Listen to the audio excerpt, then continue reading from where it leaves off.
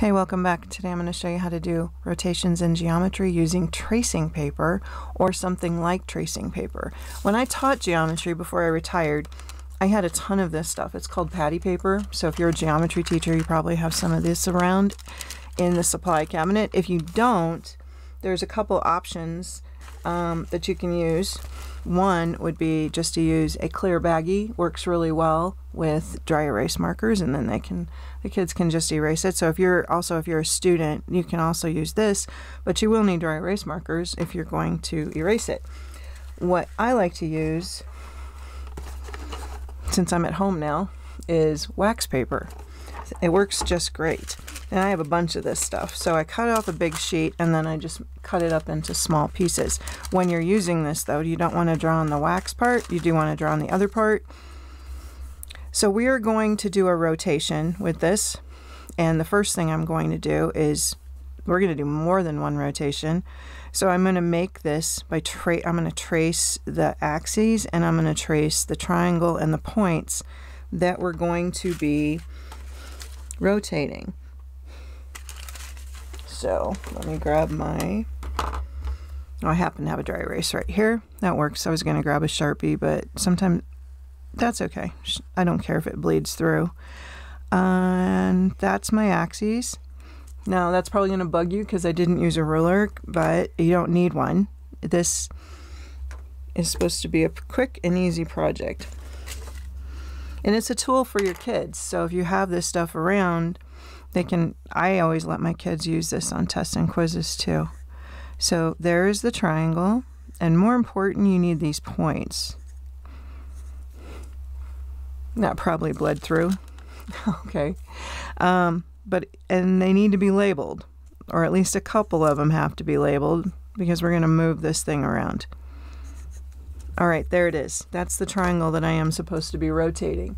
So as I turn, no matter which way I turn, I'm going to still be able to line up. The origin is right there, and it might be helpful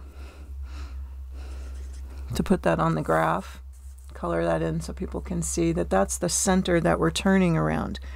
And in other problems, you can change that center. That's what makes this beautiful.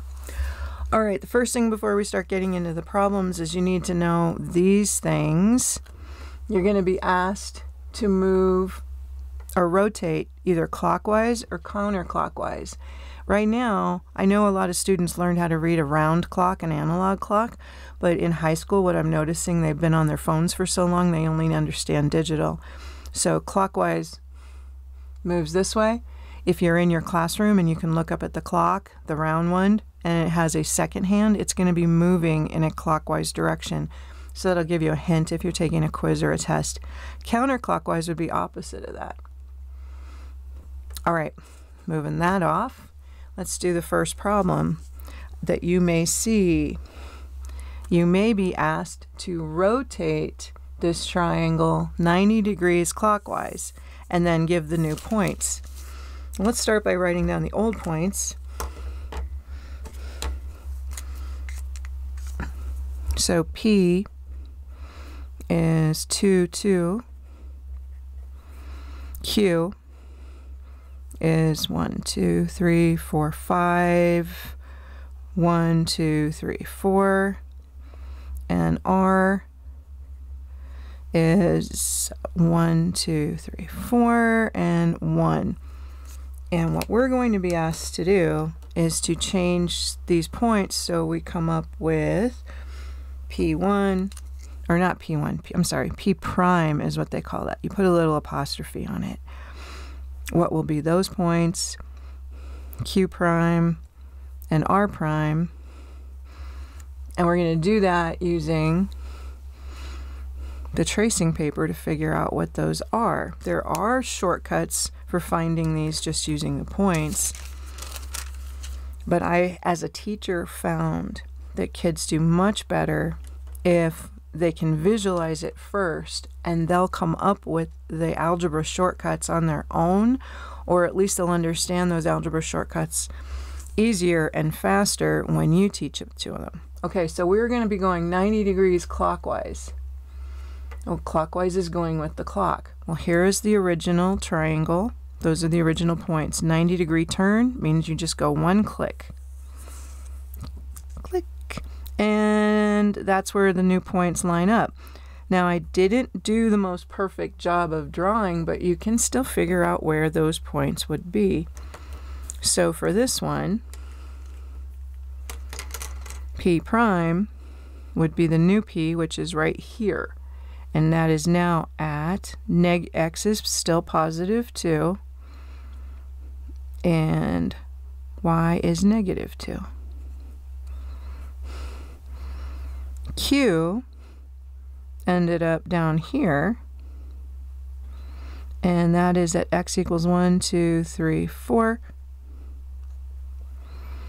and Y equals negative 1, 2, 3, 4, 5, negative 5. And R right here is at X equals 1, and Y equals 1, 2, 3, 4, negative 4.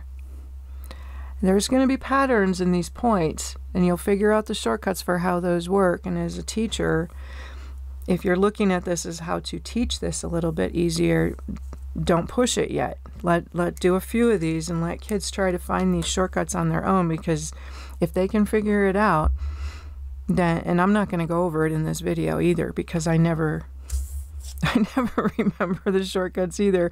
And I got to be honest, I just wanted to show you how to use the patty paper to be able to do this. Now, what that would look like if your kids were using like a baggie with dry erase, it would be the same thing. It would just turn like that, and you could have them use this as well.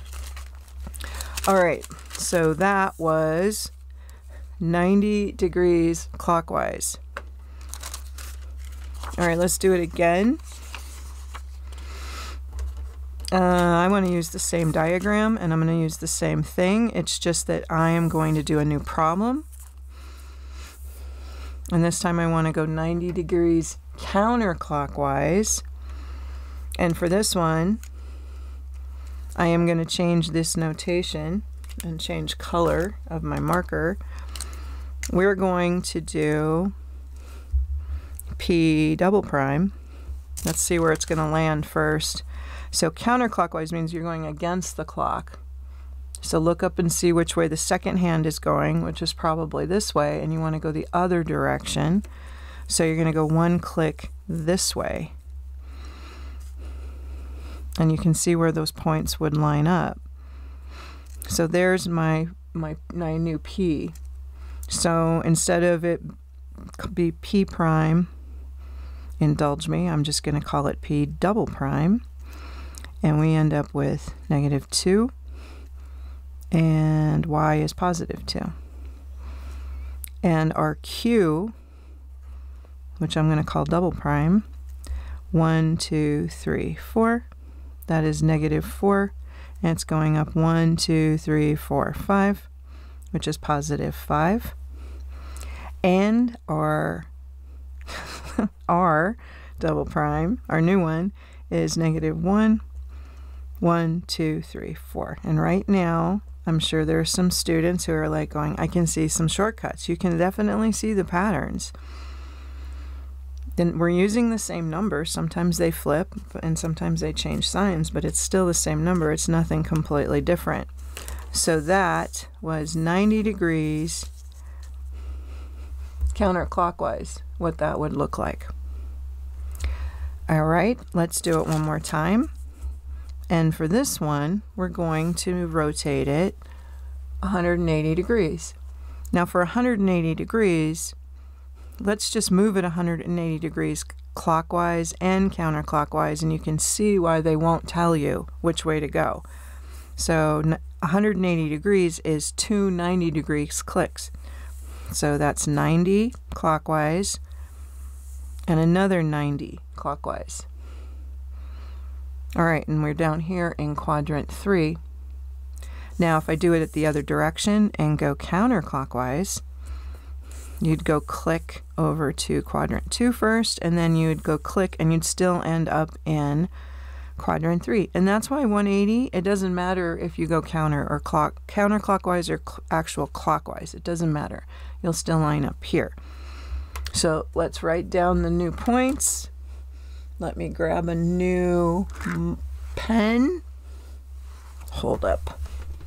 What color? Purple. I heard you.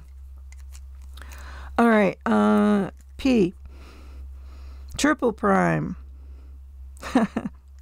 is going to be -2, -2. Q triple prime is going to be 1, 2, 3, 4, 5. So it's -5 and 1, 2, 3, 4, -4.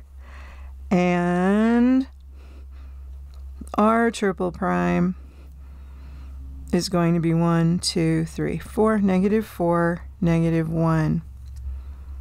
And we are done with those rotations. I'm not going to go in, like I said, I'm not going to go into how to do that with algebra shortcuts, but you take a second, take a screenshot of this. You can probably figure out what the algebra shortcuts are, how to flip the points, how to change the signs, and your geometry teacher is probably going to go over that with you as well. I wanted to show you how to use a piece of wax paper or a baggie to be able to do these and get the right answers, even if you do not understand the algebra shortcuts, which I found was most common issue. These are the problems that are most commonly asked in geometry class. If you found that video helpful, please hit like and subscribe, and I love geometry, so I'll keep doing these when I can.